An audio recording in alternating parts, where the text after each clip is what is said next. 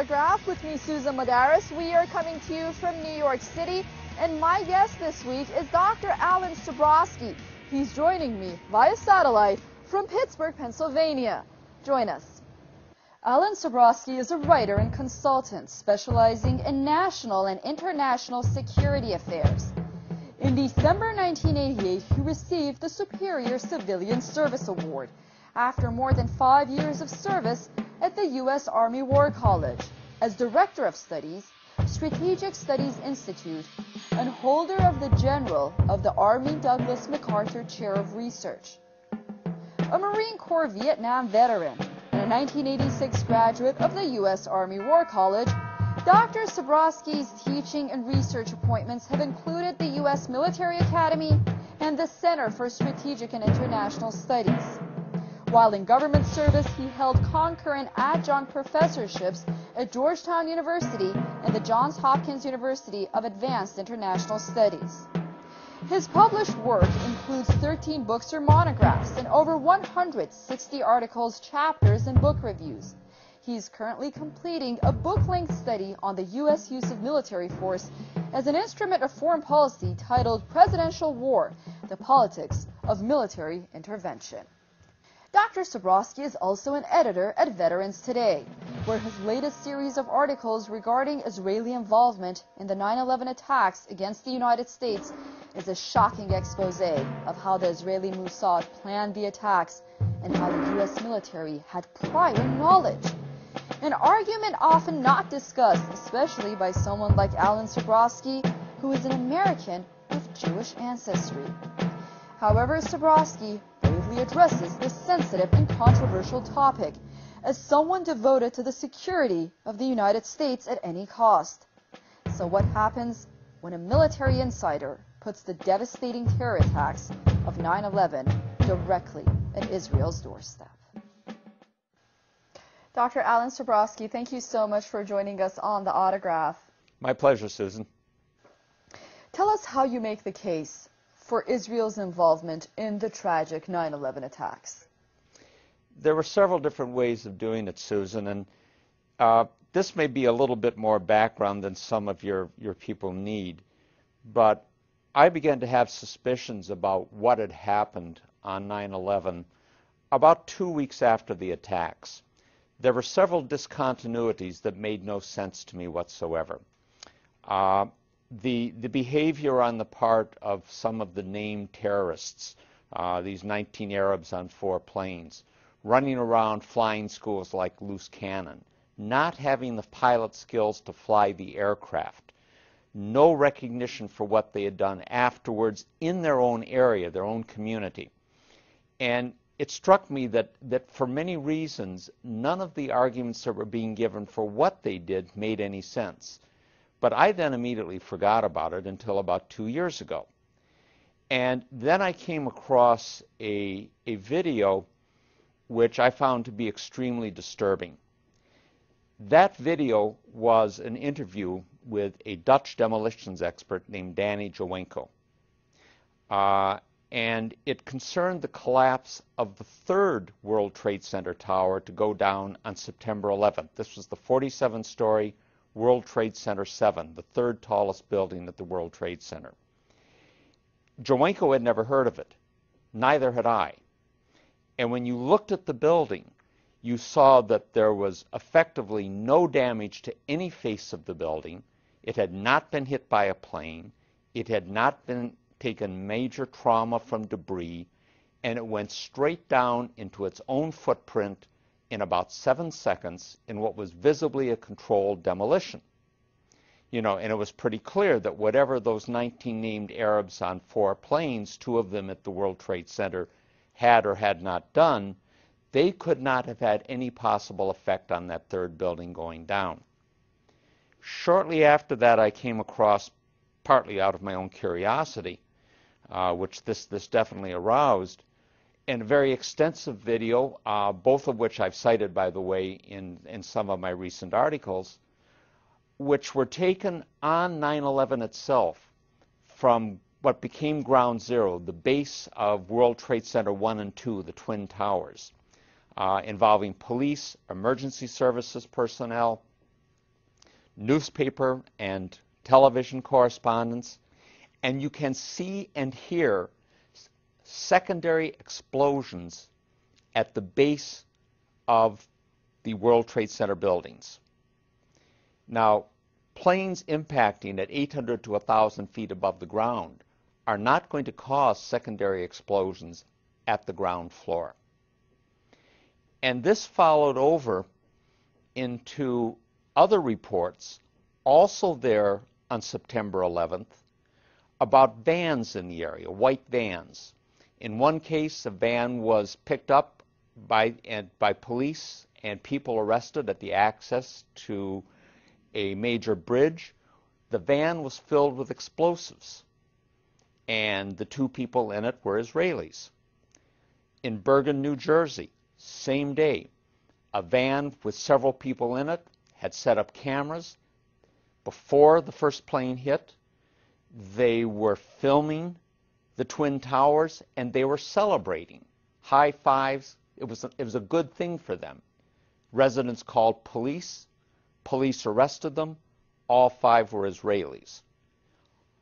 What intrigued me, in addition to angering me, was that within days, all of these reports disappeared from the media.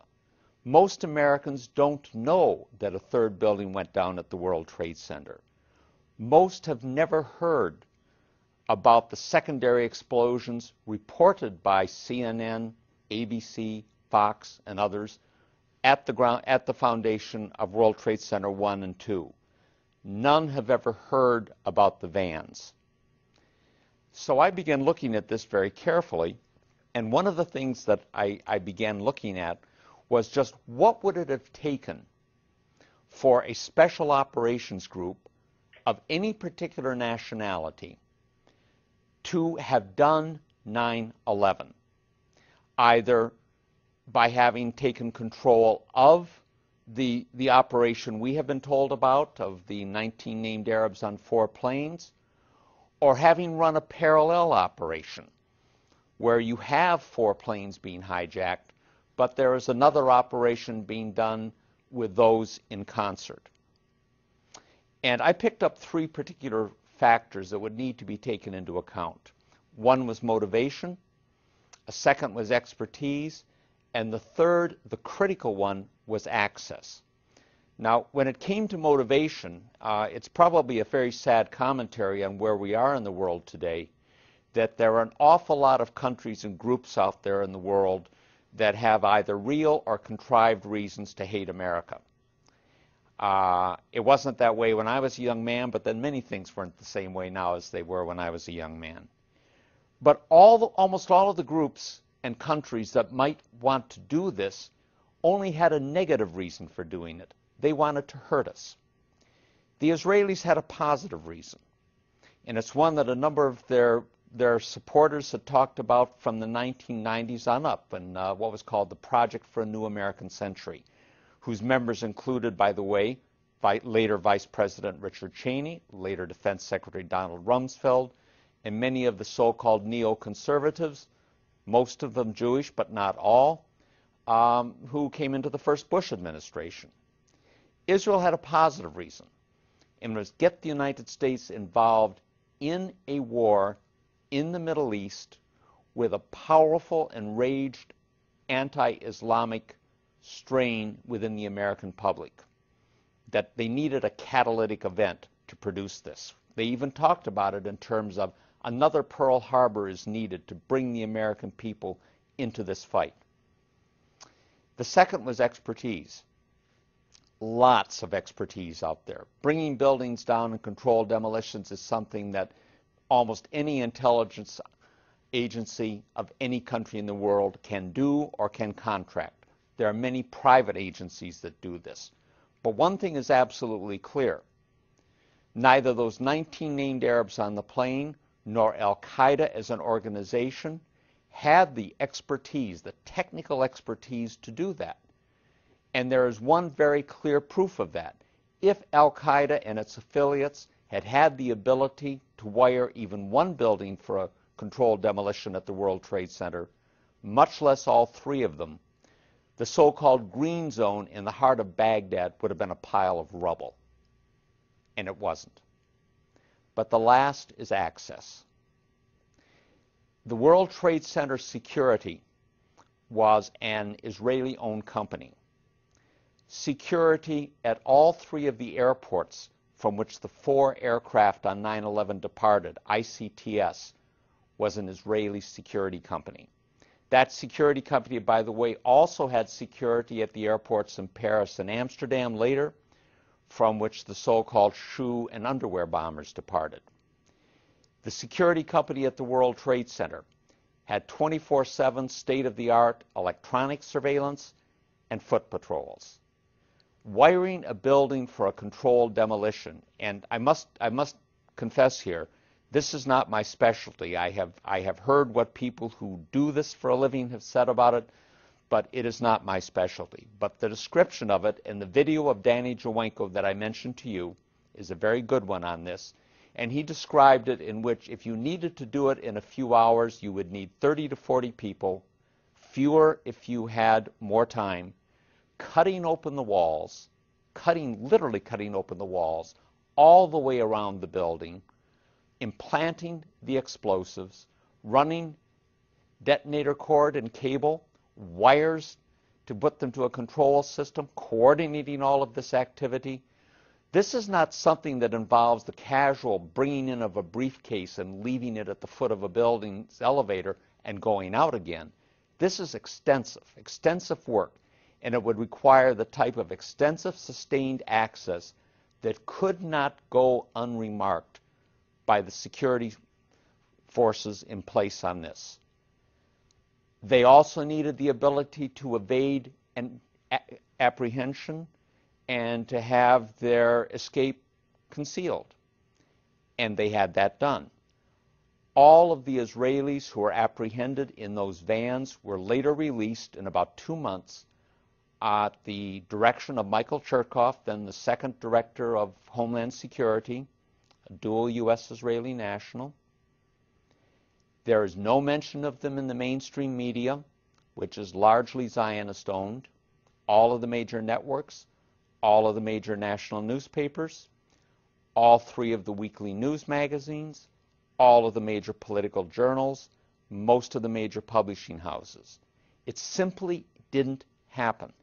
The only thing that happened on 9/11 that was discussed in the media, that have been accepted by the government, that was described in the 9/11 Commission, are 19 named Arabs on 4 planes bringing down 2 buildings. And the rest of it, in Orwellian terms, has become a non-event and a non-story.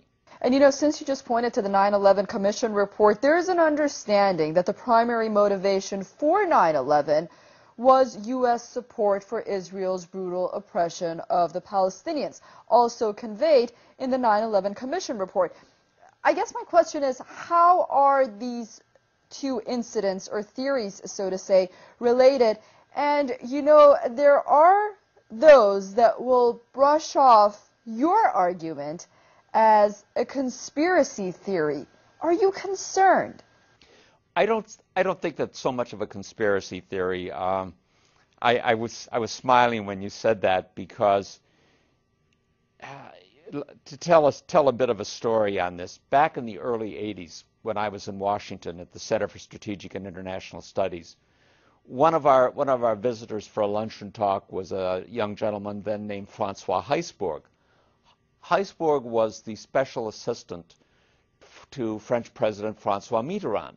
And I don't know how the subject came up, but he said, you know, Americans never see conspiracies anywhere. We French, he said, we see conspiracies everywhere. And both of us are wrong. This is not a conspiracy in the sense that it is usually used, the word is usually used, which is to denigrate an opposing argument. When someone in the United States says that that's a conspiracy or that's a conspiracy theory, by definition they mean it is irrational, illegitimate, and without proof.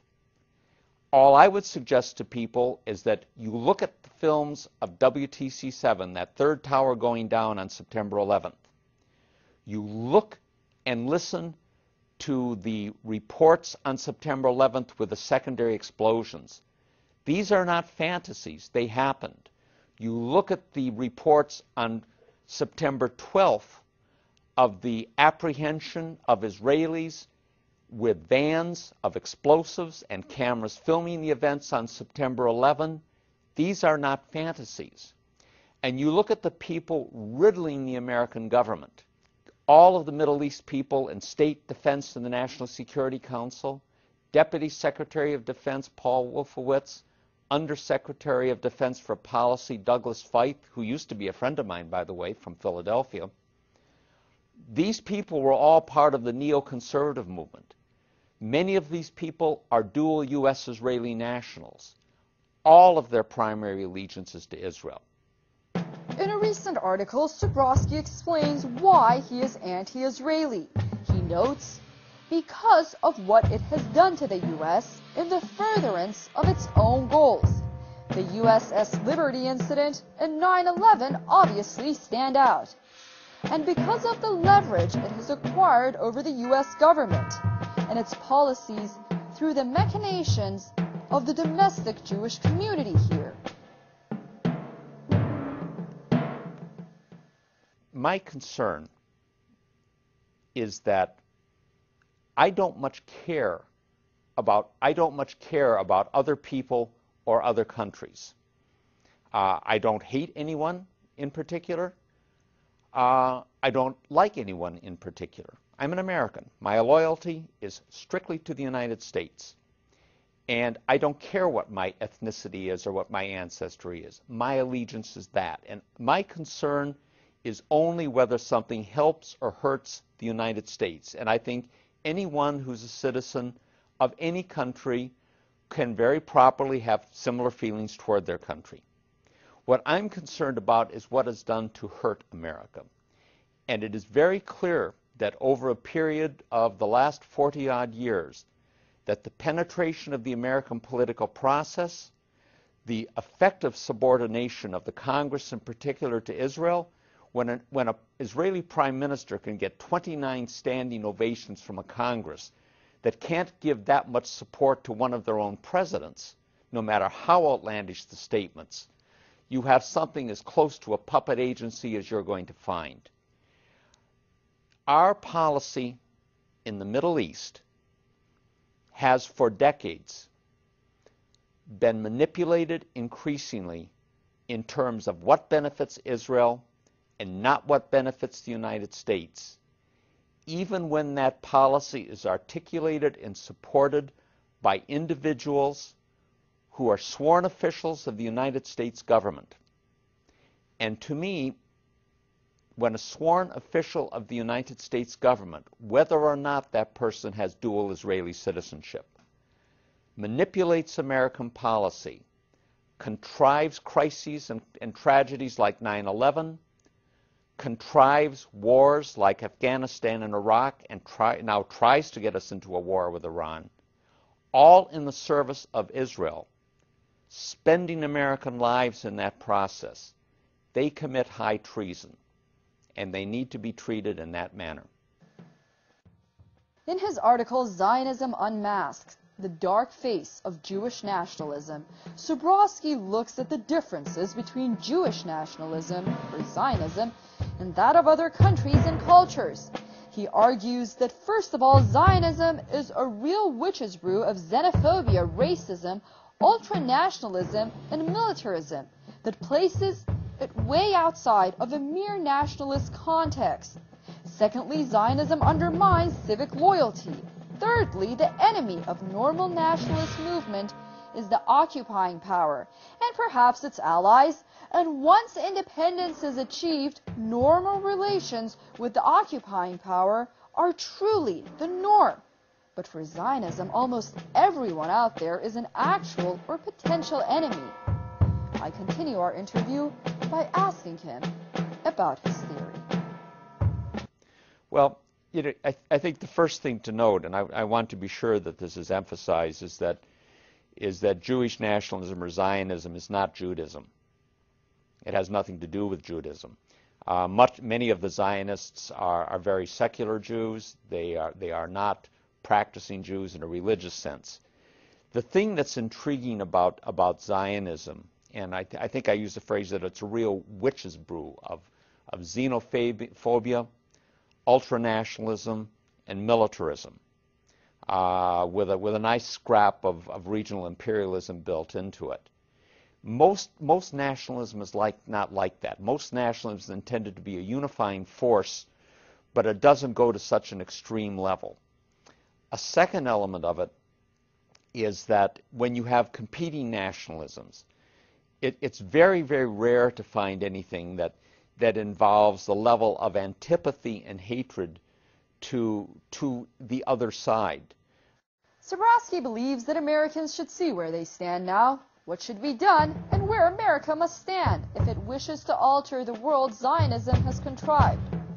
While he paints a realistic picture of what the current situation is, he addresses why so many attempts to contain Zionism in the U.S. have failed throughout the years. You know, a good friend of the show, James Morris, who has contributed greatly not only to this show, The Autograph, but also in raising public awareness, notably on his website, AmericaHijacked.com. I remember him saying that he was a registered Republican for many years, but ultimately found it very hard as an American to relate to that party, or the Democratic Party for that matter, and became extremely frustrated, notably because of the government's support for AIPAC and similar organizations and the United States support for Israel in general. Just recently he was quoted as saying that he has become an independent. But I guess my question is, and my point is, that are we seeing more public awareness, more frustration inside the United States among Americans, because the ones that I talk to seem to be very, very upset, to say the least, and they seem to feel very strongly about this issue. I think many Americans are finding it difficult to relate to their government, but the idea that there's any kind of a mass movement there because of the relationship to Israel is simply not the case. There is no vehicle for that type of opposition to have been created. There is not even an awareness on the part of most of the American people about the details of 9/11 that I mentioned to you. One of my last article was much more of a practical, how do we get the word out? And I think that if people did understand what had really happened at 9/11, you could very rapidly see a very substantial reorientation of public opinion. Dr. Alan Sabrosky, thank you so much for those comments. So much more to talk about. Unfortunately, we are out of time. Hopefully, we will see you back on The Autograph next time here in New York City. Susan, thank you very much. I sincerely hope I too can meet you there, and I'm only sorry that the missed plane connections didn't make it possible last night. No worries. It was a pleasure to have you on. Thank you, Susan. You take care. All the best wishes to you. That's all the time we have for this edition of The Autograph here on Press TV. Thank you for staying with us and watching. Remember, you can always send us your emails to The Autograph at SusanWithAris.com. We are always looking forward to them. Until next week in another show, from all of us here in New York City, goodbye.